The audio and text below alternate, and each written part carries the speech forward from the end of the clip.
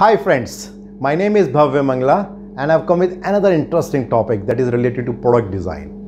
You know that it's a series which is going on. The first episode was about overall design and development process. The second one was with respect to planning process. The third one, which is this one, is with respect to the product design phase. The fourth one will be with respect to the process design. The fifth one will be with respect to what are the process and product validation studies that are being done by the organization and the trials that are being done. The next one will be with respect to what are the feedback, assessment and corrective actions that the organization do with respect to the feedback that they receive from the customer. The next one will be with respect to the design change process. And the last one will be with respect to what are the challenges that the organization faces with respect to the design process phase and what are the possible measures that they can take. So let's talk a little bit more deeper with respect to product design phase. Christopher Stinger has very rightly said that our job is to create a product that does not exist and then guide them into life. Something similar happens in this particular phase of product design, wherein based on whatever inputs that the organization receives, they have to convert them into something tangible, maybe in the form of drawings and other things, so that the next process can make a product out of that. So the key and the most important thing in this particular phase is to understand the customer requirements and make sure that all those requirements are incorporated into the product design phase and then goes to the next phase. So whatever outputs that came from the planning phase, which were design goals, reliability goals, quality goals, then preliminary bill of material, preliminary process flow chart, preliminary special characteristics, product assurance plan, and lastly the management support. So all these outputs become input for the product design phase. And once all these things are coming here and the cross-functional team is discussing with respect to all that output, so what can be the possible output of product design phase? Now I'm going to talk about that. The first and the most important will be the engineering drawing. So when I say engineering drawing, it means it includes everything which is the input which is coming from the previous phase. It is talking about the dimensions, fitment, function, maybe any legal requirement, maybe any lab testing, and whatever possible things are there, everything will be a part of that. So it's very important that persons who are dealing with product drawings, they should be competent not only with respect to their skills with respect to making a drawing, but also with respect to the software that is being used, because there are a lot of inputs, 3D modeling and all those information that come from the customer. So they should be competent with respect to that. The second key output in this particular phase is with respect to technical specification. When we say technical specification, the intent is that how the product is going to perform and what are the guidelines, how to check that whether it is performing as per that guideline or not. So for example, when you're driving a car at a speed of 60 kilometers per hour and you apply a brake, after how much time the car will actually stop? So you can define, say, within 30 meters it should stop. So that becomes a technical specification.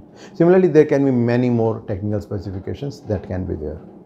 The third will be with respect to the material specifications. It's also important to identify that what are the different kind of materials that will be used in the product and what are the specifications with respect to that. It can be with respect to ROHS, maybe with respect to their shelf life, that for how long it can be used, in which condition it has to be kept, in certain temperature if it is required, how to dispose of the material once it is say scrapped, and whether it is possible to reuse the material again and again. So there can be so many things with respect to material specifications. So all those things are identified in this particular phase. The next important thing is with respect to DesignFMA. Now in general we always call it that it's a live document. So it's not that it is one-off document which is just made once in a time and then not to be used, but at different stages there is a possibility that DFMA needs to be reviewed and revised again and again. The key thing that happens in DFMA is to understand what are the possible failure modes, and all those failure modes can come from previous designs, it can come from the previous experiences, it can also come as an input from the customer also. Now we need to identify that what can be the possible causes and what possible actions that organization can take, so that at least with respect to design there should not be any failure, or in case there is a failure, what is the mitigation plan that can be done so that it can be controlled at a later stage. So all those things become a part of DFMA. The fourth one is with respect to identification of special characteristics.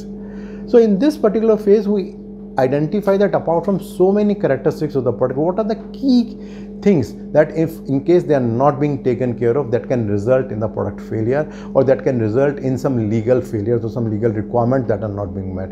So all those things are a part of identification of special characteristics. Then we also identify with respect to design of manufacturability and assembly.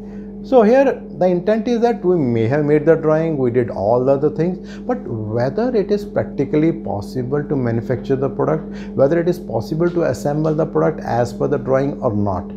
So for example, let's take that till the previous time we are doing aluminum die casting, but now the designer thought that okay, let's try a better technology, that is magnesium die casting. Well, it's fine to do that, but then whether we have that kind of capital, do we have that kind of infrastructure to do that or not?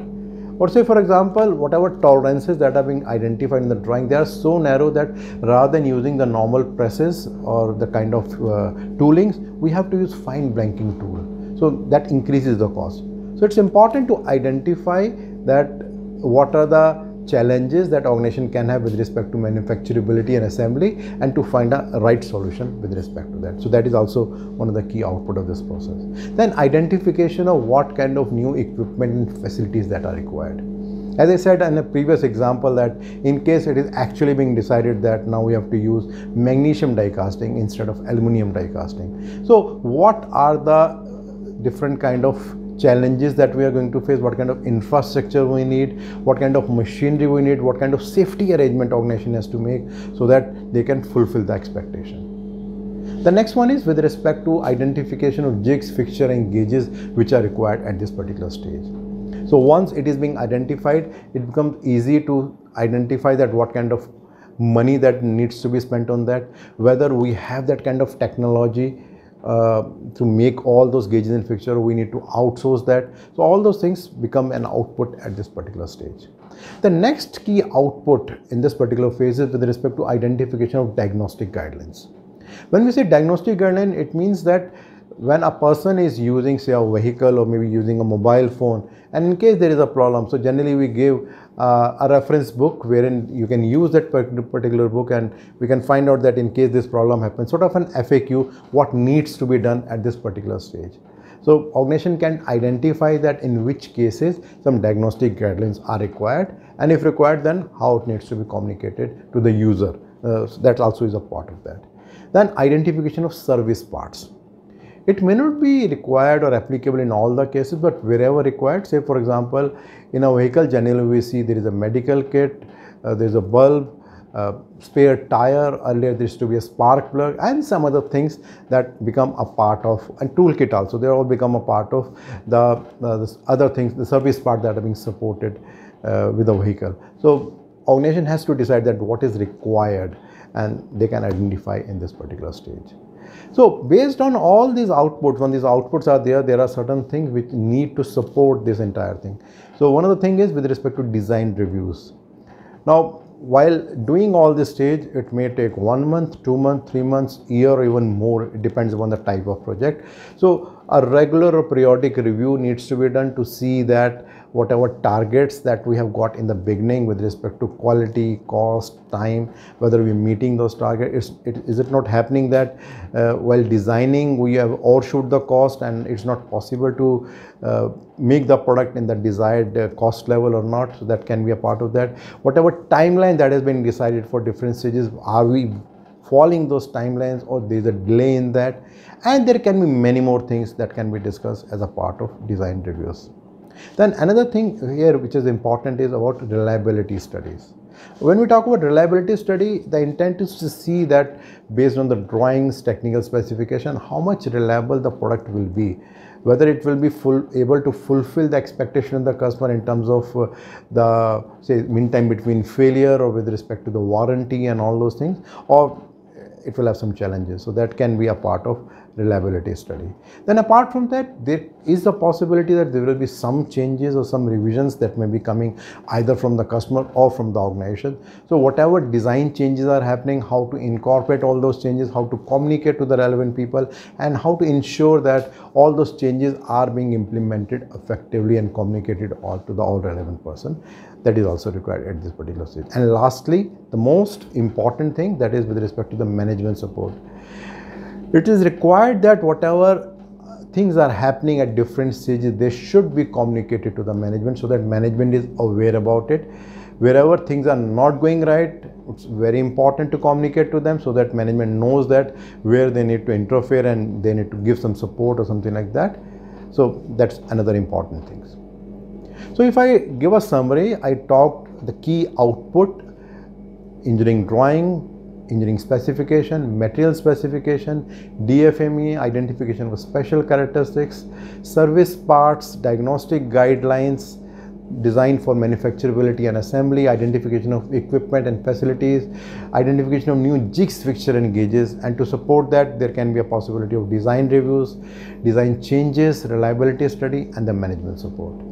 And if all those things will happen in a systematic manner, certainly it will lead to customer satisfaction. It will ensure that whatever is a customer expectation, that will be taken care of, and employees will also feel satisfied and their morale will also remain high. So this was the third episode in this particular series. The next one will be with respect to process design. In case you want to understand a little bit more about this video, so you can click the below link and you will find a blog there, and that will give information in much more detail. And if you are liking this kind of videos and you want that this kind of video should come to you regularly, you can subscribe to my YouTube channel. Thank you.